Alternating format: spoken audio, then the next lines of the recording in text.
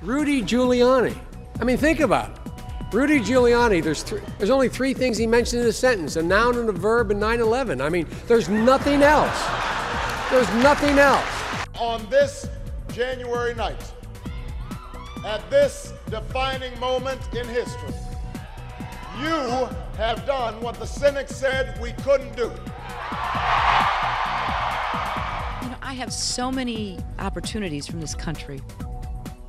I just don't want to see us fall backwards. You know, so. Tonight, we sure showed them what a comeback looks like. I certainly do remember that trip to Bosnia, and as Togo said, there was a saying around the White House that if a place was too small, too poor, or too dangerous, the president couldn't go, so send the First Lady. And that's where we went. And I remember landing under sniper fire. There was supposed to be some kind of a greeting ceremony at the airport, but instead we just ran with our heads down to get into the vehicles. He's the biggest celebrity in the world. But is he ready to lead? Is he ready to lead? Hey America, I'm Paris Hilton and I'm a celebrity too. Only I'm not from the olden days and I'm not promising change like that other guy. I'm just hot.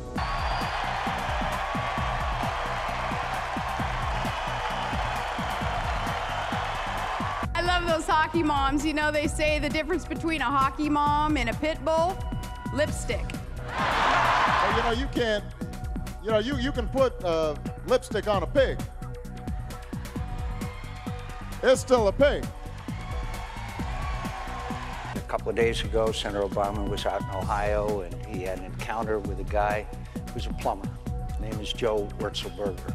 My name is Joe Wurzelbacher. Good to see you, Joe. I'm getting ready to buy a company that makes about $250,000, $270,000, $80,000 a year. All right. Your new tax plan is going to tax me more, isn't it? Well, here's what's going to happen.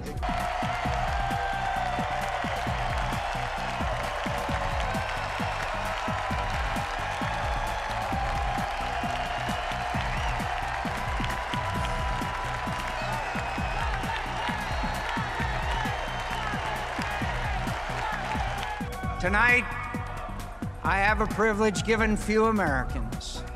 The privilege of accepting our party's nomination for President of the United States. A rare privilege.